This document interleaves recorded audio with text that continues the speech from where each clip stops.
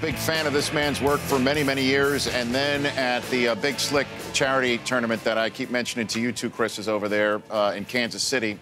Got to spend a late night in a gas station with this man and liked him even more. We survived that experience. Johnny Knoxville here on The Rich Eisen Show. Good to see you, Johnny. Good to see you. Thanks. You bet. This Being Evil documentary, sir, yeah, is big-time fun because it just recalls a time that doesn't exist anymore in our society in terms of people jumping over stuff and cars, with the exception of, in a way, you and the X Games stuff that we're seeing out here now. And you draw a line between Evel Knievel and those things in this documentary. And it's a lot of fun revisiting the pop culture time as well, Johnny. Well, yeah, it's the documentary. There is a lot of fun about it, but it's not all fun. We celebrate what needs to be celebrated about Evel and all that he inspired, and we're also very honest about who he was as a person. Right. And some of that's not all great, and it's tough because I idolized him growing up, and I still love him. And people are still going for it like that, but I don't believe they would be doing that if it wasn't for Evel. Like, there wouldn't be a Jackass without Evel. I don't think if their X Games did exist, I don't think it would look the same because they're really elite sportsmen and women, but there's the daredevil aspect that wasn't there before Evel. He elevated everything and inspired everything. Yeah, I mean, of the many people that this documentary sits down and has to tell the story of Evel Knievel, including you, and I mentioned Frank Gifford one, Tony Hawk sits down as well. And it seems like you and him growing up in your various home lives as kids were idolizing the same guy. Yeah, I mean, Travis Pastrana is, he loves Evel. And Robbie Madison, who just did that insane stunt where he rode a gnarly wave on a motorcycle. I saw a picture of it. I'm like, that's fake. We showed that here on the show, too. We thought it looked fake, too. I was like, what? It has the guts of Evel Knievel, but the creativity of Buster Keaton. And, you know, Seth Inslow. There's a lot of people going for it today, but that, I think it all started with Evel. Yeah, Being Evil, available in theaters, iTunes, and video on demand starting today. Johnny Knoxville here in studio. And just the story of a kid growing up in Butte with sort of a tough town in Butte, Montana. And then he winds up selling insurance, doing well at that. He broke all the records. Actually. Yeah. And then decides, okay, I'm going to start one day. He gets involved with motorcycles and decides to start jumping cars. Are we really going to gloss over his insurance company? He did break all the records. He sold like more in 1 week than most people sold in a year, but that week he was selling them at a mental institution. That's right. But a record's a record, you know. Yeah. So he went into the cuckoo's nest, essentially, and broke an insurance sales record. Yeah, but he was like a P.T. Barnum-esque type of showman and salesman. He was very sharp. I mean, just the Caesars clip alone, just to will that to happen, and especially the way he did it, he just confused them into thinking we're doing the event. Right. The fact that there would be a time where he could reach the actual CEO of Caesars on the phone and play different people calling him up, the CEO, about the same guy. He played different parts. And mispronouncing his name each time was like the real, like, this guy's really sharp, because that is just that extra level of smart. Well, the jump of the Caesars Palace fountains, that's the most iconic, in a way, of the pieces of video that we've seen. Which is of Evel Knievel's stunts, events, do you like the most? Do you talk about the most, Johnny? Well, you could have done a whole documentary on Evel just before he turned 20. He didn't start jumping until he was 25. But about Caesars Palace, there's so many things we couldn't put in the doc, like, you know, before he jumped Caesars Palace, he puts his last $100 on black on roulette, comes up a loser, shot a wild turkey like he always did, and walks outside to go do the jump, and Joe Louis, ex-heavyweight champ Joe Louis, is working the door at Caesars and says, you know, kid, this might go better if you don't make it. And Joe Louis tells him this. Yeah, which is... I mean, talk about sharp. And that's the thing I love about this world, is the cross-sections of pop culture. That Joe Louis would happen to be working the door of Caesar's Palace the day that Evel Knievel on New Year's Eve decides to go ahead and jump this stuff after pulling off the scam of the century to sort of pull it off. It's incredible. And I mentioned this to you off camera also. John Derek, the director, shot it. Yeah, well, he shot the takeoff. Right. Linda Evans shot the landing, so the bike was coming straight at her. So Linda Evans of Dynasty The fame. Big Valley. Yeah, the Big right. Right. She was on the Big Valley? Oh, yeah, sure. If not, I like saying that. No, don't look at the Chris Command Center Oh. over there. They're the Big- lost. Yeah, I'm not going to, yeah. What is that? It's not a college football conference. Yeah. It's not the Big Valley Conference. No, No, they're that's not what they playing think. the season opener? No, they think like they made the NIT, the Big Valley Conference. To your No. saying of like him being a salesman, after that jump, he was in the hospital for a few days, and the doc says in the documentary, it says that he was in a coma, and his wife's like, he wasn't in a coma, he faked it. They just put that out in reports to make it look like more daring, more than it was, and he was fine and he was there. He knew how to get publicity Yeah. and generate buzz. One of the top figures of the 20th century, as far as showmen and definitely daredevils. He's alone at the top of the mountain of daredevils. Right. So yeah, he was always pulling things like that. Where do you put yourself on that list, Johnny? Oh God, I'm way yeah. I'm Well, not you know, even on the you're- mountain. no, I'm no, over here playing on a whole other mountain I don't where know, it's man. just I don't know. No, Yeah. you're being very humble. I No. mean, you're being very humble. Because you said Jackass would not have existed without Evel Knievel. You believe that? yeah. Why do you say Yeah, that? because I mean, my father, like the prank aspect, I'm sure that was my father pulled pranks on everyone constantly, so Okay. that was firmly ingrained in my mind.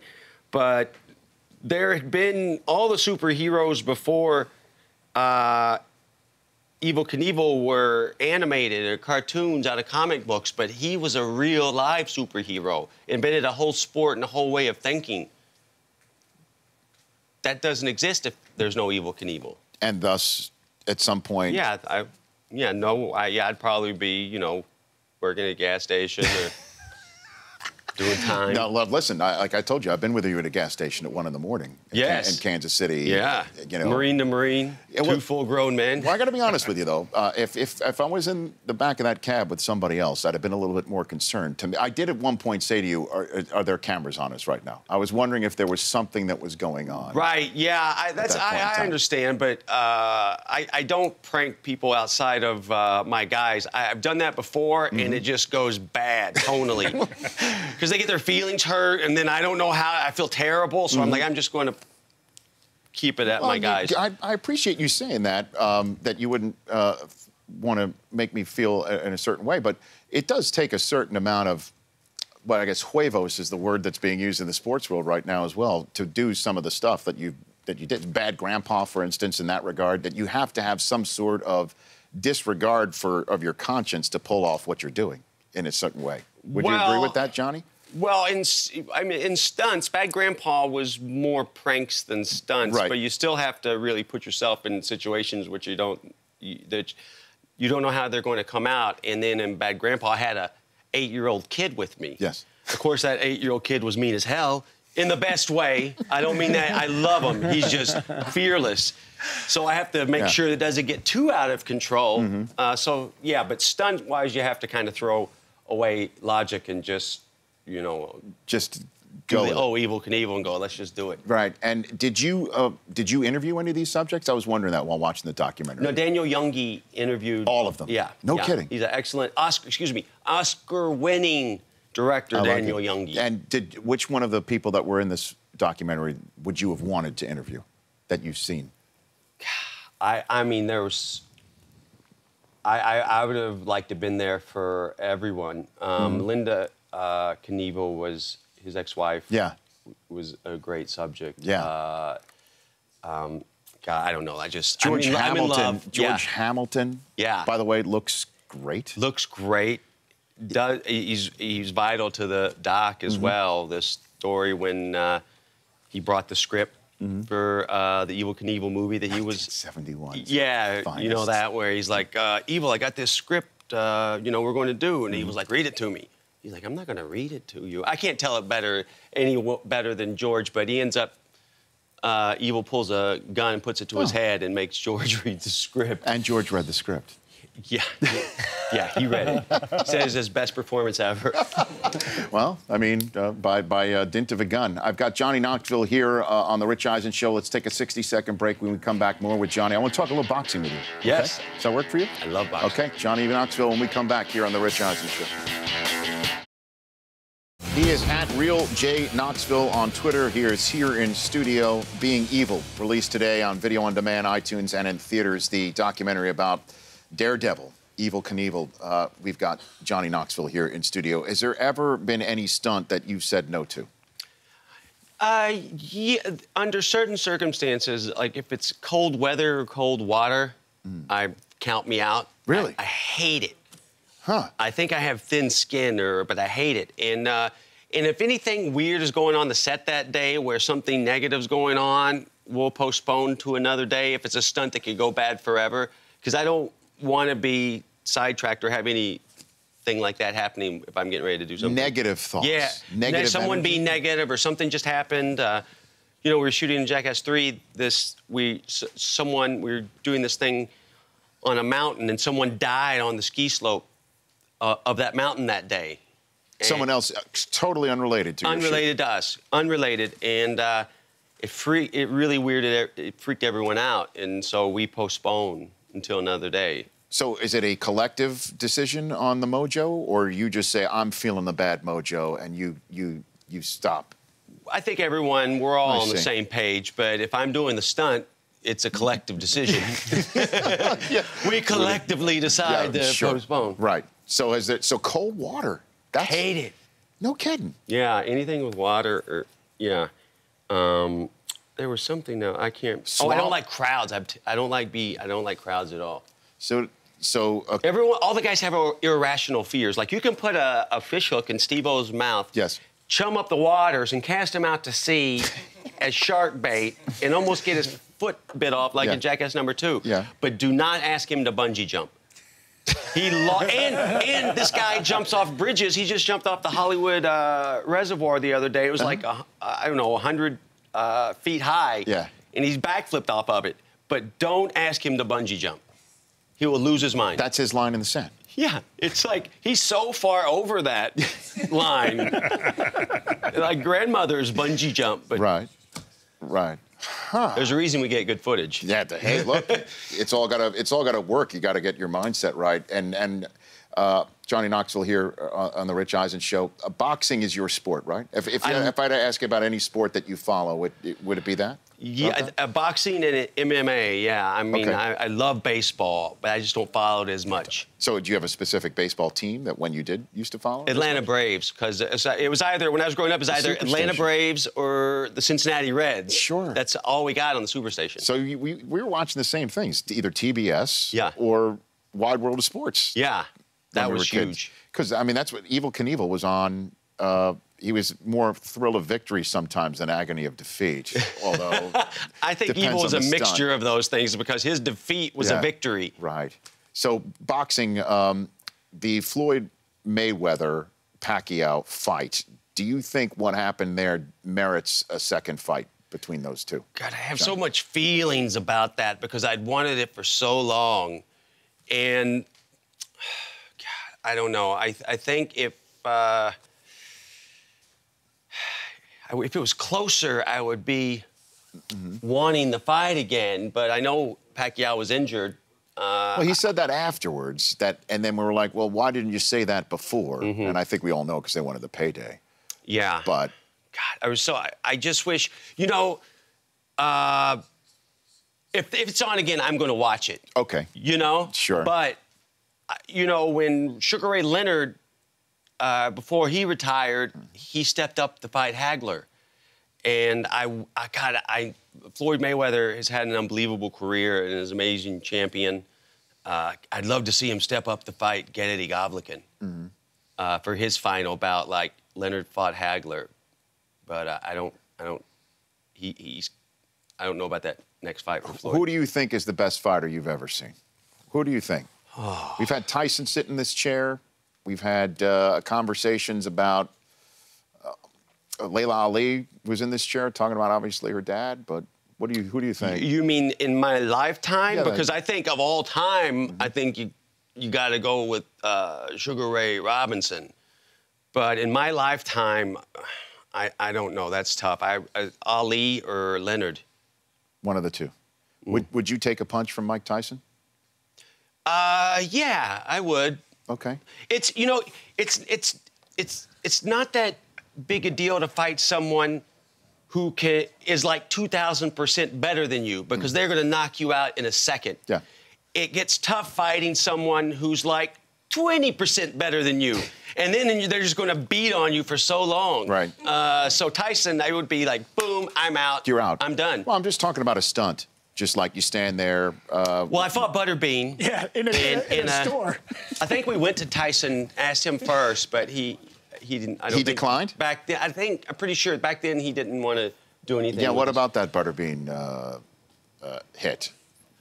How did that go down? Well, that's the kind of what I was talking about a second ago. People were like, well, that knockout punch must have really hurt. I'm like, no, I didn't even feel that. The punches before that hurt, but you get knocked out, you're out. Didn't you hit a clothing rack? Like your head hit a clothing rack or something? Is that what happened? It either hit the corner, which was a corner like this, and then the hardwood floor had a thin type of negligee type of carpet on it. The negligee carpet. Fantastic. What would, I'm with Johnny Knoxville here on the Rich Eisen Show. Ronda Rousey is as good as they get in her endeavor. Where do you watch her fights? Do you think you do? So yes. Even though you know that they're probably going to last like 30 seconds. Well, it's like watching Tyson fights back in the day. Sure. You know, have your popcorn in your lap as soon as they ring the bell, because you're not going to have a chance to go get it. Right. So I think she's a great champion, and God, I watched something online the other day of her mom, who I think was a judo champion. Yeah. I'm not sure, and she went to watch some fighters, Ronda and some other fighters, and you know, spar, and then she talked to them afterwards. She is an intense woman. Yes. Yes. Yeah. I was so taken by her mother, and but back to what you were saying. I'm looking forward to the cyborg fight with Ronda Rousey. Everybody's wondering what's the next step for her. That's the only step. Other than switch to the men's, I think. Well, people keep saying that, but I mean, is that really a next step? Is that really a next step? Well, I don't think that's going to happen, but there's no one else that, in my mind, and again, I'm not an MMA fighter, but aside from Cyborg, I don't know who else could fight her. Well, she's fighting a former world boxing champion, Holly Holm, on January 2nd, just announced today. It just announced today. Rousey's last 3 fights have gone a combined 64 seconds. It's crazy. It's so good. I mean, it's great when someone like that comes along. It just generates so much excitement. It's incredible. Yeah. So, Johnny, what's next for you? Are you going to do another Jackass, another Bad Grandpa, or something along those lines, or no? Well, is that in the works? Well, it's possible, but we're not planning on one of either of those right now. But I always still write ideas for Jackass. If I have a bad idea, I always write it down. Bad idea. We're in like 70 since the last time. But I am gearing up to do another film, and it's going to hurt. It's a scripted movie, but, you know, we're going to have the stunts be wide angle, no cuts. So when does that come out? When do you start shooting that? Well, we're trying to hopefully, you know, sometime this year or early next. What do your loved ones say to you, Johnny, before you go out to do something like this? They like the prank side. You know, my mom and dad, my wife and, you know, sister, they don't, and I understand. Sure. But, you know. It is what it is. Should have went to college. Yeah. Last question for you, Johnny. What would Evel Knievel think of this documentary, do you think? Since he's been known to take a baseball bat to people who he did not like what they were doing about him on his behalf. What do you think Evel Knievel would think about this? That's a fair question. I don't think he would be happy with it because, like I said earlier, we were honest about who he was as a person, and since there were some unflattering things in there, I think he would be very upset, and that's just how he was. Well, it's a fun documentary, Johnny. It really is. It is just a fun watch, and I know you said it is warts and all, and there are some very sad parts to it, But it was just, you know, I don't remember the last time that I saw some of this footage. And Johnny Carson essentially starts it. You know, I mean, it's just a different time, a different era, and it was a neat walk down memory lane. He's the perfect man for the perfect time, coming out of the toughness of the 60s, and here this guy comes out of Butte, Montana, and he's in the red, white, and blue. Yeah, just like, as you said, a superhero in a way. Yeah. But in many ways, he was not. But if it brought on, as you say, stuff that you have done, then I'm more thrilled about Knievel's existence than ever before. Good to see you, Johnny. Good to see you. You bet. Johnny Knoxville is here at Real J Knoxville on Twitter. The Rich Eisen Show, weekdays at noon Eastern. On Audience.